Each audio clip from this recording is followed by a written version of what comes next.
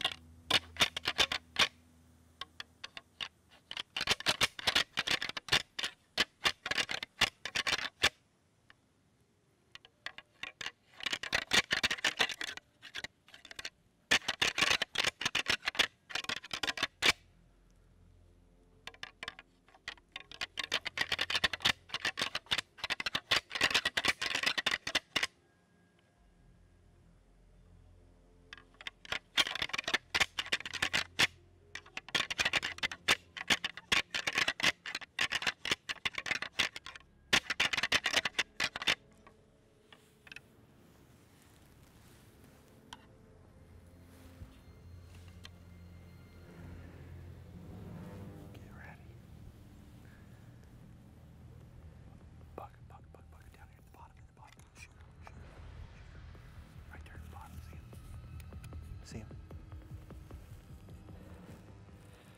You got him?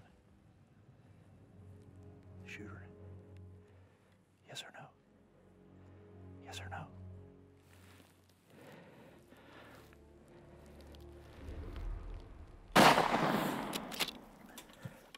That's the big 8, baby. When I say get ready, I mean get ready. That's the big 8. Hey, I mean, dang, dude. I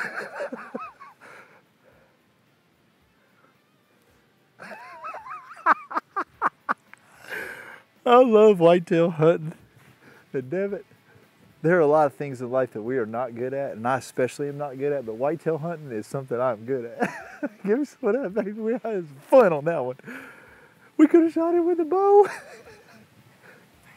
Dude, he come right off that ridge. Dang. Oh, and I'm not laughing at a disrespect or anything like that. It's just, we spend so much time in the fall trying to get a 6-year-old deer like that to walk out, you know? And then opening morning, like 30 seconds into it, I go, hey, I'm gonna rattle because I'm bored. Duck. I hope Uncle Randy, Jamie, and Chris, they all kill one too, and I think they will. Weather's good. My son asked me last night, he said, when you coming home, Dad? I said, as soon as I kill a buck. He said, well, you need to kill one in the morning. Michael, you called it. The buck was standing there when I shot him. He ran straight up our cut trail. And I've got the recoil sitting right up there because we drove pretty close to standing this morning just thinking we could, get in here quieter that way. So I'll take his pack off, throw a shell in my gun because you never know, and just leave this sitting here because once we find him, I'm gonna just drive down in here and get her. So big buck recovery. Here we go. My wad's right here.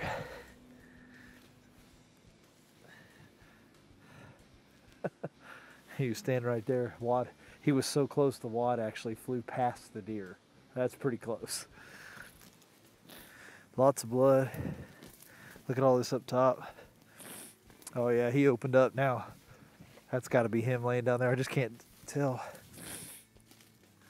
Yeah, he stinks. That is a rutted up big Illinois whitetail right there. I got him, buddy. Look at the body on that thing.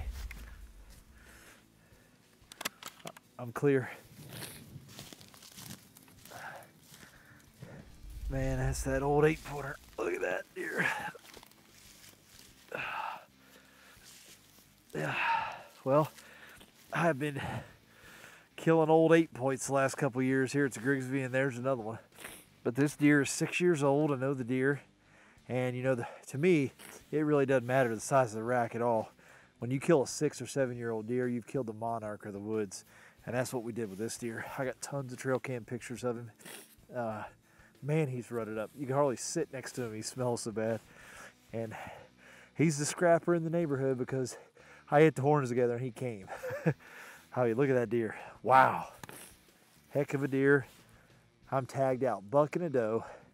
Here in Illinois, the doe is laying about 50 yards down the hill right there. So we got 2 good deer in about an hour.